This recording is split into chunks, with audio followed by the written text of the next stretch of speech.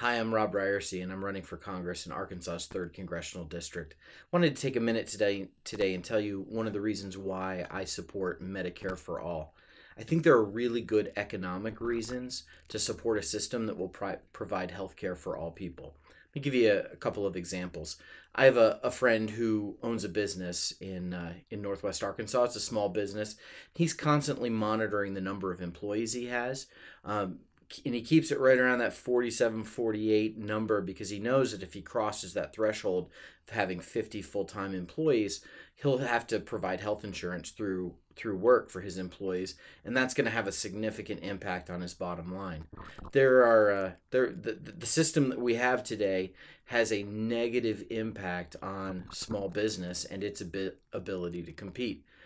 If we provide Medicare for all, we will eliminate that concern and allow for small businesses to grow without worry about the impact of healthcare costs on their business.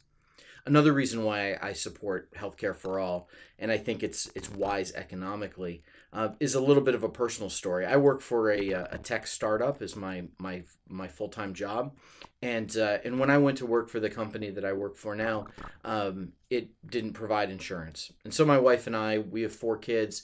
The biggest concern we had before taking this job was what are we going to do about insurance, and we've ended up buying our insurance on the exchange to provide for our family.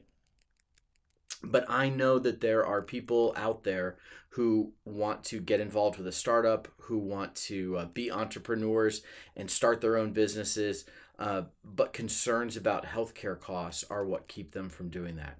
If we have a system like Medicare for all, what we're going to do is we're going to free up a whole new generation of entrepreneurs to chase their dreams and to chase the American dream.